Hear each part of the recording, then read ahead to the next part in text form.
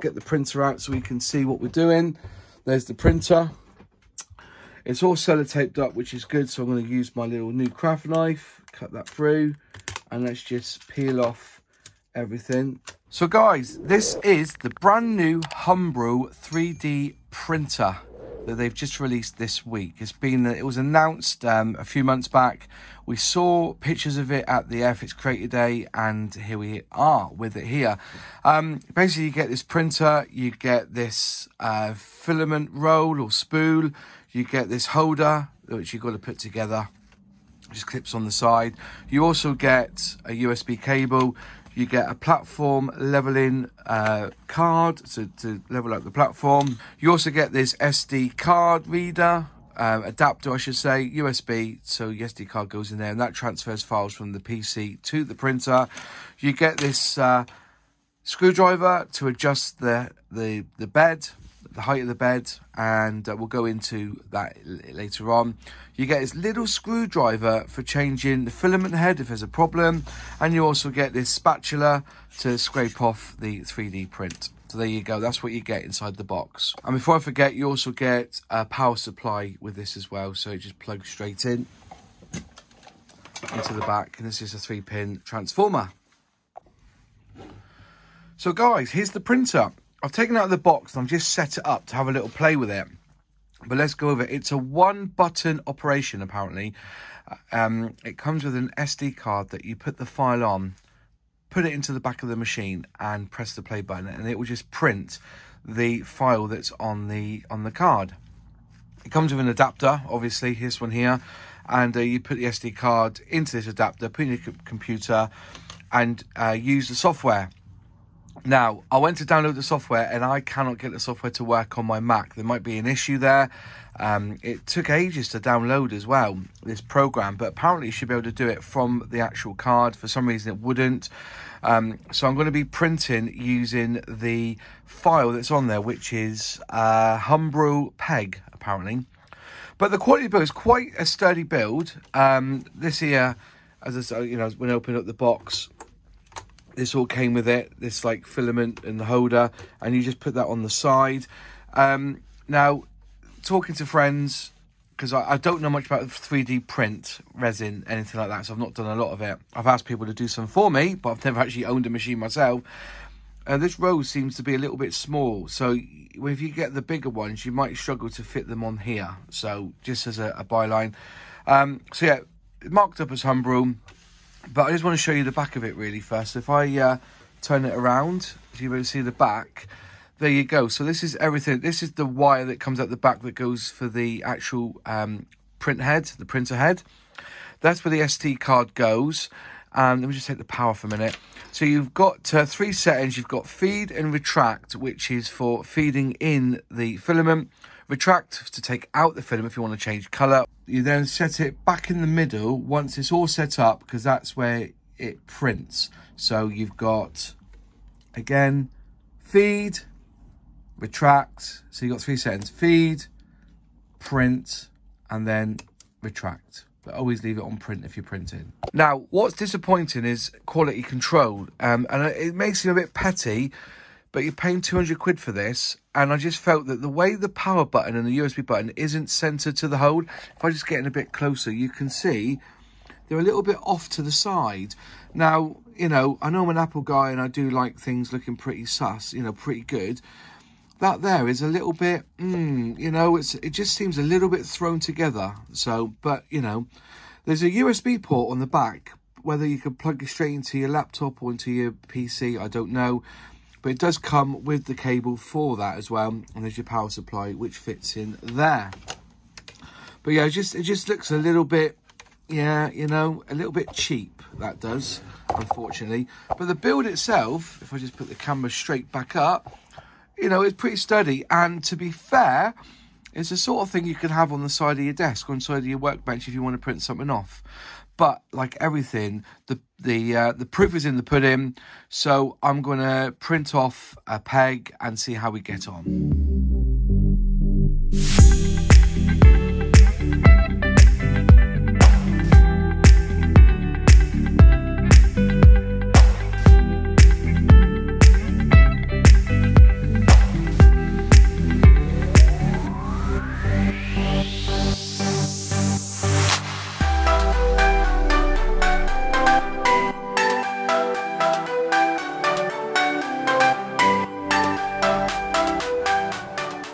So this is finished now, apparently. This looks like it's just stopped from doing its print. I don't know what it's doing now. It's doing some sort of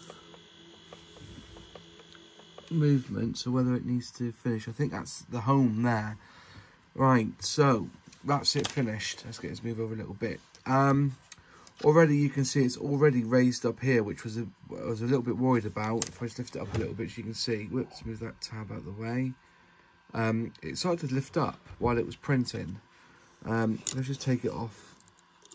Take the thing off, let's have a proper look at it. Right, so the print, you can see Humbrol there, it's their clip. I assume you can just pull this off, can you? So you've made yourself a little clip. So there's the base. It's a bit of a misprint there, I guess. But yeah, you squeeze it. Yeah. There's a little clip there. I don't know what. It's quite a it's quite what do you call it? Stiff clip. But I suppose you can use it for something. Hanging up your clothes. Weird sort of design, but I do like it's got the fact it's got Humbrol down the side. That's quite nifty.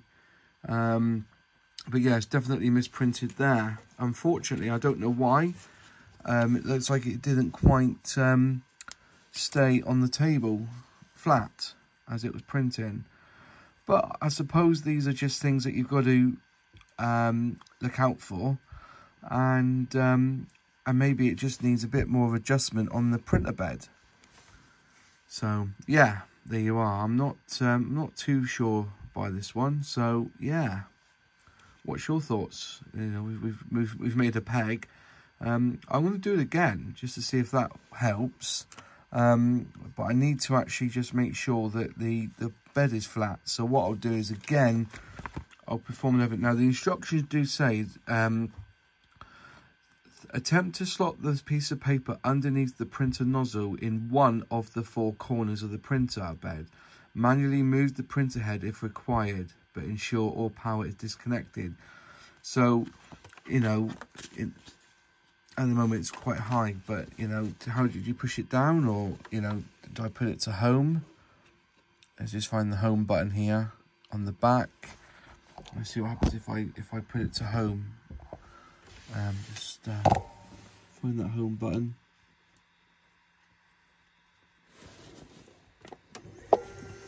So that's the home button there. So that's home. And is it lowering? It's lowering down. So let's just see if it... Right, that's low. Right, so in theory, that... Yeah, it feels a bit high, but let's just switch it off and then manually move it to this corner here. Let's just see what happens to the paperwork then. So it's in there. Let's just feed that in and see if the paper's catching underneath. And the paper's catching underneath there, pinching. So let's just move it to this side. Will it push? I don't like the foot, you've got to move it like that. So I've done that. Pushing underneath. He's pinched. So I presume he's level. It's moving back a little bit to this corner here. and try them in here. Yeah, it does feel like it's touching. Let's go back to here. If it'll let me. Cool. That's really tough. Push him there. Yeah, so it is pinching, so it must be level.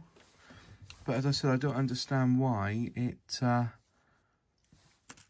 like that. So we need to switch him back on again. I'm going to let it print again and just see if I can get a better result than last time. So it's only fair that we give it 2 opportunities to get this right. So apparently you, once it's all up and running, it's got a printer on the back. I assume then all you got to do is press this forward button and it will do what it has to do. Right. Now it's raising up.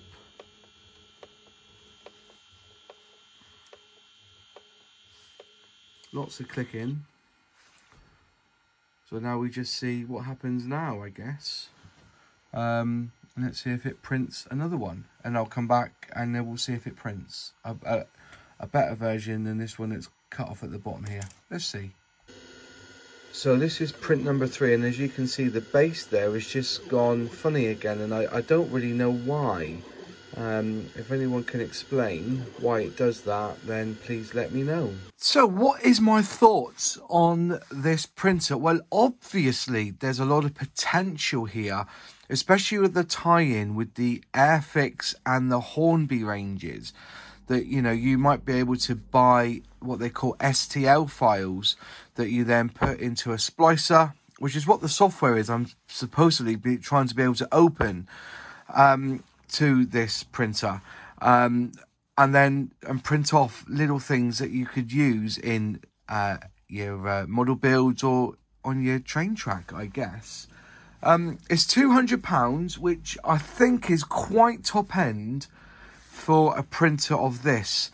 Now I've asked some friends and I've sent them details of this, and I've already got some feedback that this is available, but not as Humbrol, but as another brand. And unfortunately, it's roughly half the price of this one.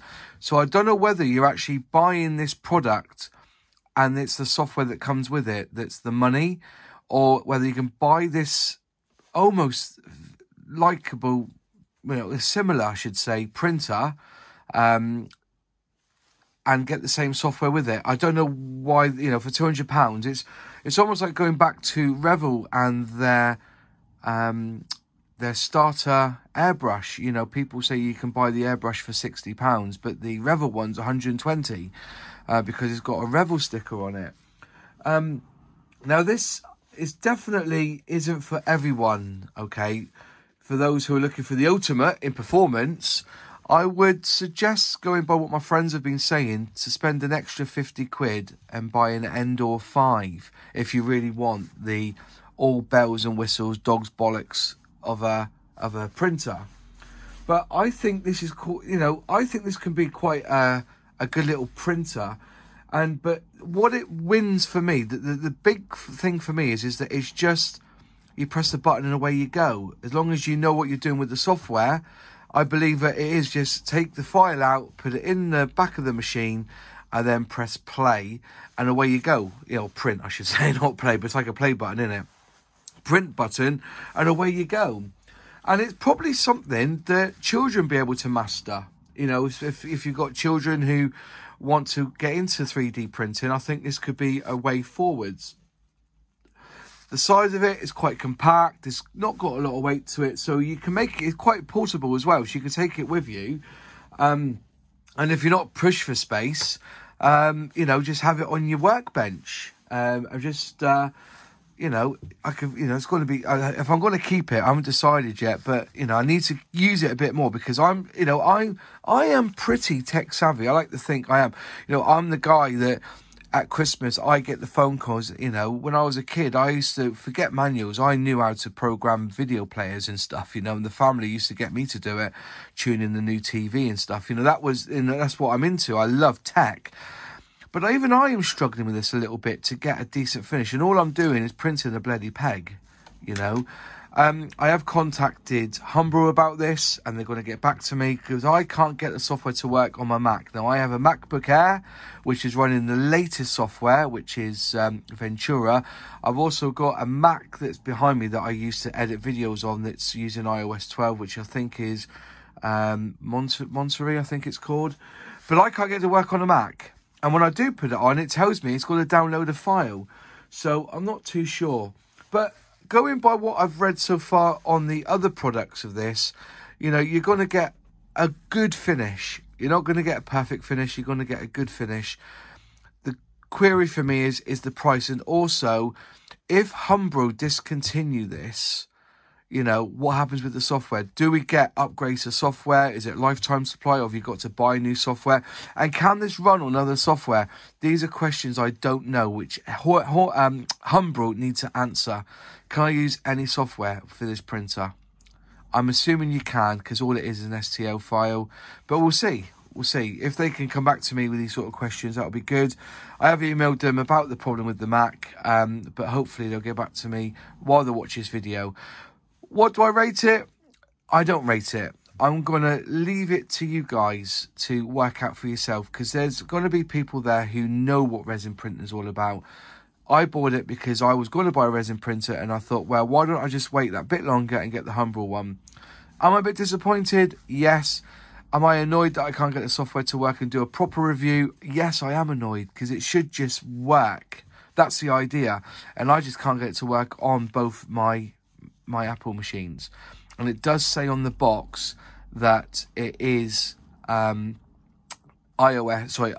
you know, Mac and Windows, Windows 7, 8, 10, I think it says on the box.